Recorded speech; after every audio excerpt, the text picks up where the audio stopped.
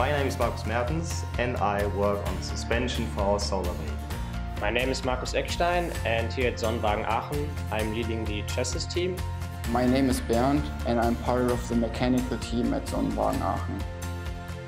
We at Sonnenwagen Aachen, we are building a solar car to compete in a race in Australia over 3,000 kilometers only with solar energy.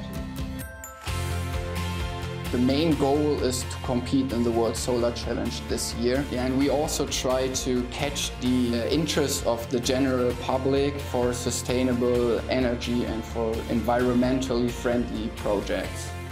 The race is where we prove our concepts, but our main idea is to innovate the idea of green mobility and of efficient riding strategies. We drive over 3,000 kilometers with an average speed of 80 kilometers per hour. And we just use the power of the vacuum cleaner for that. Our association was founded around 2 years ago. We are a student team from students from the RWTH Aachen University and from the University of Applied Science in Aachen. We built this whole car from scratch. We don't have a prototype. So we found that for creative design, it's essential that you have a tool that is fast to use, easy to use, and that also supports teamwork.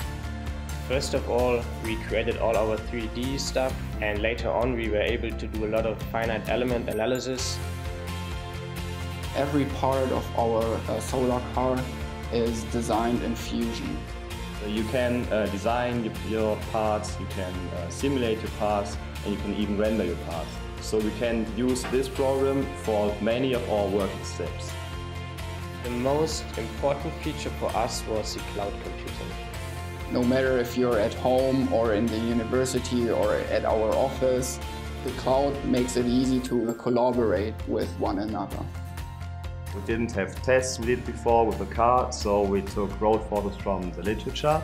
And then in Fusion it's really easy to apply those to look which parts are critical, where do we have to improve. We can do this in many iterations because everything is in one program.